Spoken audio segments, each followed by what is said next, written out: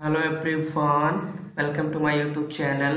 दोस्तों, आज की वीडियो में हम एसी सर्किट एनालिसिस का रेक्टेंगुलर फॉर्म से पोलर फॉर्म में कैसे कन्वर्ट करते हैं और पोलर फॉर्म से रेक्टेंगुलर फॉर्म में कैसे कन्वर्ट करते हैं इसके बारे में हम आपको बताएंगे, क्योंकि पिछले कुछ एमसीक्यू में ऐसे क्वेश्चन आ रहे थे जिसको हम डिटेल में आपको बताए नहीं पाए हैं। इसलिए हम सोचे कि इसके लिए एक अलग लेक्चर डाल दें। तो ये बहुत ही इंपॉर्टेंट लेक्चर है, इससे क्वेश्चन हमेशा पूछे ही जाते हैं। तो चलिए दोस्तों, वीडियो स्टार्ट करते हैं। तो दोस्तों, जैसे आपको इस डिजाइन में अगर लिखा हुआ मिले कि a plus J I B करके मिले, a प्लस जे बी, ठीक, कैपिटल ए इक्वल टू, तो इस फॉर्म को दोस्तों बोलते हैं rectangular form. Rectangular form, okay. अगर इसको जैसे मान लीजिए 5 एंगल 30 दिया है, इसको बोलते हैं हम पोलर फॉर्म। कौन सा फॉर्म बोलते हैं? पोलर फॉर्म, ठीक है। देखिए दोस्तों, रेक्टेंगुलर फॉर्म जैसे कोई एग्जांपल हम लेते हैं। जैसे ए इक्वल टू दिया है 2 प्लस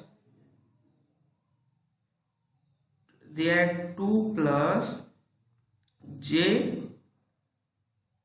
बस ये दिया है। इसको बोला है कि पोलर फॉर्म में आप कन्वर्ट करिए। तो सबसे पहले दोस्तों, जब मैग्नीट्यूड, इसको बोलते हैं, इस वाले पार्ट को बोलते हैं रियल पार्ट। कौन सा पार्ट? Real part, okay. इस वाले पार्ट को बोलते हैं इमेजिनरी पार्ट, ठीक। इस वाले पार्ट को बोलते हैं इमेजिनरी पार्ट, ओके। अब इसको पोलर फॉर्म में हम कन्वर्ट करेंगे तो फॉर्मूला होता है, सबसे पहले होता है जो ये 5 यहाँ पे लिखा है, इसको बोलते हैं मैग्नीट्यूड और इसको बोलते हैं एंगल, ओके। तो मैग्नीट्यूड निकालने के लिए होता है अंडर रूट में a square plus B square, okay. अगर आपको एंगल निकालना होगा तो अगर theta equal to tan inverse b by ए, ठीक। यहाँ से ये b बाई ए, ठीक। अगर इसको 2 प्लस जे को हमको कन्वर्ट करना है तो मैग्नीट्यूड निकालेंगे हम। मैग्नीट्यूड इक्वल टू हो जाएगा रूट a स्क्वायर, मतलब 2 का स्क्वायर 4, जे का कन्वर्ट कितना है? इंटू 1 होता है हमेशा, 1 का स्क्वायर मतलब 1। फिर थीटा की वैल्यू निकालेंगे, theta equal to tan inverse 1/3, क्योंकि b बाई ए, ओके। तो यहाँ से आप निकालेंगे, इसकी वैल्यू आ जाएगी रूट 5। इसको पोलर फॉर्म में जब कन्वर्ट करेंगे, थीटा की वैल्यू मान लीजिए x डिग्री आएगी कैल्सियम में पुट करने पे, ओके। tan इनवर्स 1/3 की, इसी को बोलते हैं पोलर फॉर्म। रेक्टेंगुलर फॉर्म से पोलर फॉर्म में कन्वर्ट कैसे किया जाता है, इसी को बोलते हैं पोलर फॉर्म, ओके। दोस्तों, क्वेश्चन अगला एग्जांपल लेते हैं आपको समझाने के लिए। जैसे मान लीजिए दे दिया आपका capital A equal to, okay, capital A equal to हो गया, केवल दे दिया आपको 3, ठीक। तो कंफ्यूज नहीं हो, केवल 3 दिया है, बोला कि convert this number polar form.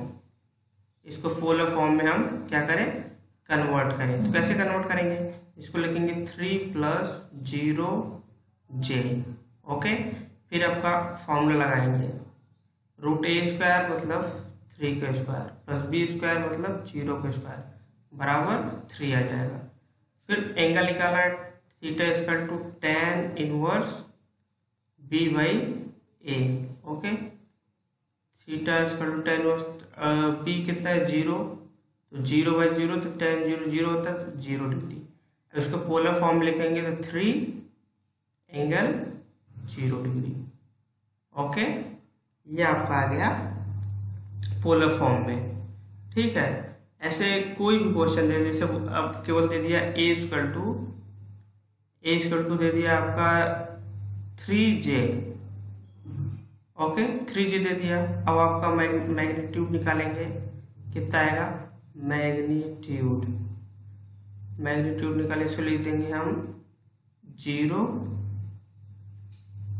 Into 0 plus इतना लिख सकते हैं, मैग्नीट्यूड इक्वल टू हो जाएगा 3 का स्क्वायर प्लस 0 का स्क्वायर बराबर 3।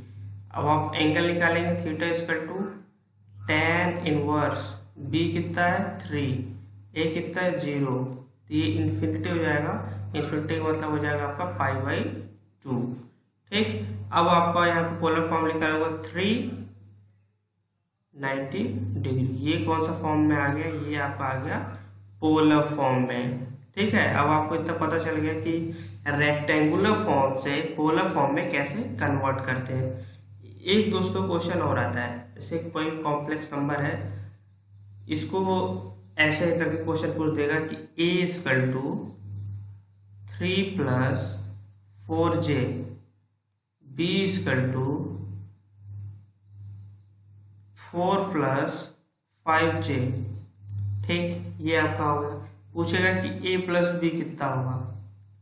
सीधे से दोस्तों इसमें का रियल पार्ट में जुड़ जाएगा और इमेजिनरी पार्ट में जुड़ जाएगा। रियल पार्ट का 3 plus 4 equal to 7 plus j common लेंगे, imaginary part 9। Okay, 7 plus 9j। Okay, अब दोस्तों अगला क्वेश्चन लेकर बताते हैं आपको।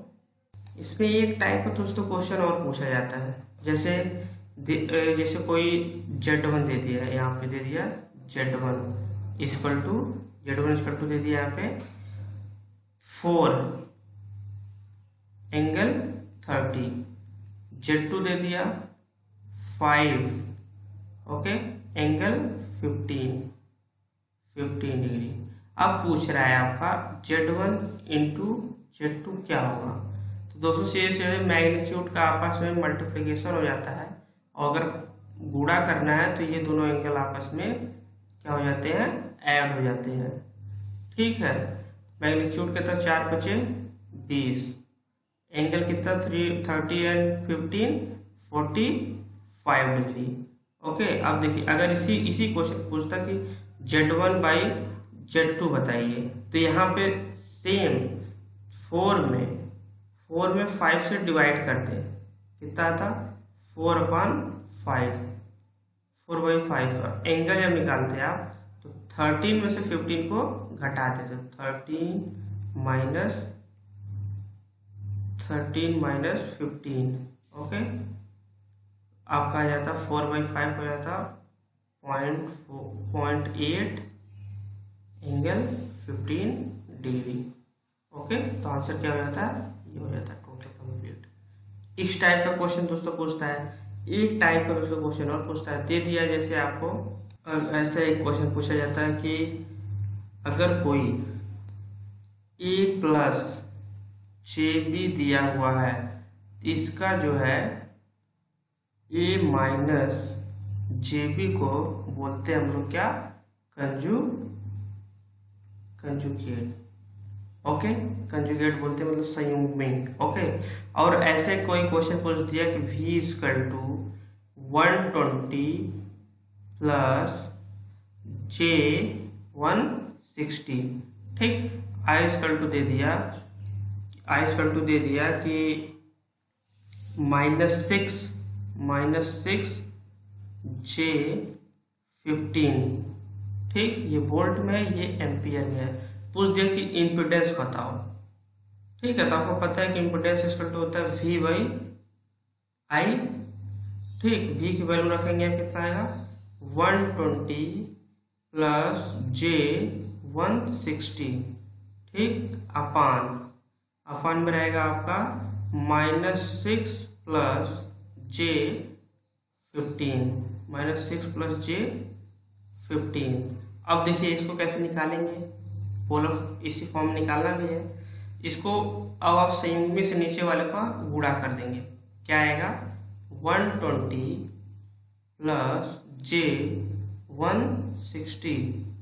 ठीक, फिर इसके बाद नीचे आ जाएगा आपका यहाँ कोष्टक -6 -j15। ठीक, अब नीचे क्या आ जाएगा, नीचे आ जाएगा अपन -6 का स्क्वायर, इसके बाद -j15 का स्क्वायर। ठीक है, नीचे वाला क्या हो जाएगा आपका, तो नीचे वाला ऊपर तो गुणा करेंगे, नीचे का हो जाएगा आपका, नीचे की वैल्यू आ जाएगी, नीचे की वैल्यू आ जाएगी 6 का स्क्वायर 36 और j स्क्वायर इक्वल टू, देखिए यहाँ पे कुछ वैल्यू पूछ लेता है कितना होगा। देखिए j इक्वल टू होता है आपका अंडर रूट में -1, j स्क्वायर इक्वल टू होता है 1। ठीक है, j क्यूब इक्वल टू होता है कितना हो जाएगा, j क्यूब इक्वल टू होता है -j। ठीक, इसी तरह j की पावर 4 इक्वल टू होता है कितना होता है, j की पावर इक्वल टू 1। ये वैल्यू पूछी जाती है, j की पावर 4 इक्वल टू कितना होता है। ठीक है, फिर से नीचे आएगा 36, अब j स्क्वायर मतलब -1 और ये माइनस प्लस हो गया आपका 200 कितना 25। अब नीचे वाला क्या आ गया आपका रियल पार्ट, ऊपर मल्टीप्लाई करेंगे आपका, ये इसका जैसे मल्टीप्लीकेशन है वैसे ही होता है, इसका इसमें करेंगे फिर उसमें करेंगे फिर इसका इसमें, ठीक, फिर इसका इसमें फिर इसका इसमें, फिर ऊपर जो आएगा फिर इन दोनों को जोड़ देंगे 36 और 225 कितना हो जाएगा 225 + 36 कितना हुआ 162। तो 261 से डिवाइड करके रियल पार्ट को अलग कर देंगे, इमेजिनरी पार्ट को अलग कर देंगे। इस मान लीजिए यहाँ पे आ गया a प्लस jp। ठीक, और इसको ऐसे अलग करेंगे a/261 प्लस में j में करेंगे आप b/261। हो गया ना, ये आपका कौन सा पार्ट होगा, रियल पार्ट होगा, ये आपका हो गया इमेजिनरी पार्ट। ठीक, ये आपका किस फॉर्म में हो गया, रेक्टेंगुलर फॉर्म में। पोलर फॉर्म में बदलाव कैसे होगा, मैं ऐसे निकालते हैं। ठीक है, एक टाइप का क्वेश्चन ये हो गया रेक्टेंगुलर से पोलर फॉर्म में कन्वर्टर का। एक हो गया गुणा करने वाला हम आपको बता ही दिए। तो दोस्तों एसी सर्किट एनालिसिस में अगर और कुछ नहीं समझ में आए तो कमेंट करिएगा, अगला लेक्चर हम एक और इस पे लेके आएंगे। अगर आपको इसमें ज़्यादा डीप में जाने की जरूरत नहीं है, क्योंकि इसमें ये जितने टाइप क्वेश्चन बताए वही सब आता है। दोस्तों चैनल को सब्सक्राइब करिए, लाइक करिए, इस वीडियो को शेयर जरूर करिए, पसंद आया तो लाइक करिए। Thanks for watching this video, C you next time.